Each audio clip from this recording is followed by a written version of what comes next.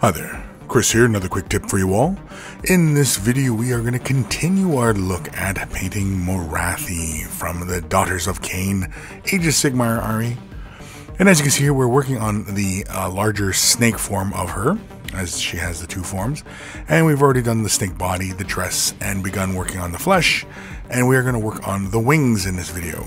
We're going to start off with some Cadian flesh tone. We're going to be spraying it through a Badger Patriot 105 at around 20 psi.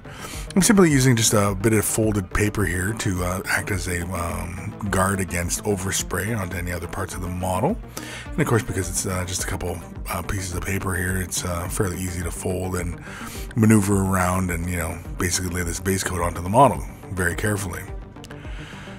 Next is magenta, and this is from Golden paint line. This is their high flow paint line. This is a airbrush paint, and I'm using a Renegade chrome, spraying it around 10 psi, and basically all I'm doing is I'm laying in little squiggly lines, just basically, you know, almost like little lightning things all over the place, and that's just to create like the veiny like texture in the wings. And that's really all that's going to do. And you can see there where I've done it onto both sides of the wings, very carefully on the inside of the one big folded wing. It was kind of a pain to do, but got it done. Kislev flesh is next, and basically we're going to spray this through the Renegade chrome as well, and a downward motion, and concentrating at the opening of the membrane, and then quickly working the brush upwards towards the fingers or the knuckles, as it were. As you can see there, we just quickly work our way through each of the little membranes, spraying, concentrating most of the spray in through the center, but making sure that we are spraying downwards into the membranes.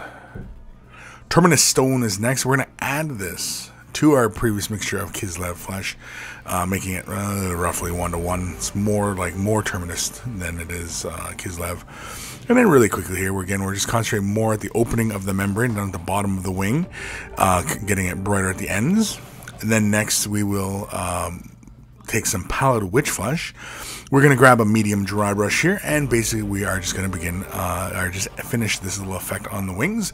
And basically what I'm going to do is I'm going to try and concentrate most of my brushworks in a downward fashion on each of the membranes themselves, concentrating more of the color at the bottom of each of those little sections, but allowing, you know, but going for about 2/3 of the way up each of the little sections of the wing, just to get some of those highlights and bring out that texture. But again, I wanted to hit the upper portion,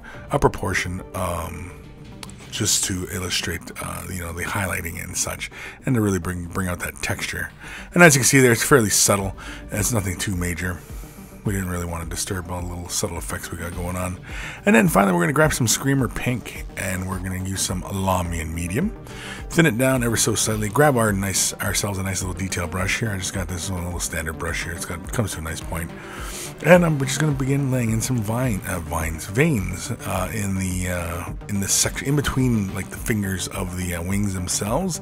I didn't really want to go too hilarious with this, coming too far down the membranes, and so I just kept it up fairly close to where I had laid more of the magenta in towards like the central knuckle area of the wing hand itself. Again, you can see it's just simply drawing little veins. Imagine drawing like little trees. As long as you keep your brush perpendicular to the surface, you'll be able to maintain a nice thin line. And as you can see there, we just did the one, and then we'll do the other side as well. You can see there, again, we didn't go too hilarious on them, and I only did it on the one side. I didn't really feel it needed it on both sides of the wings, and that is it. It's easy as that.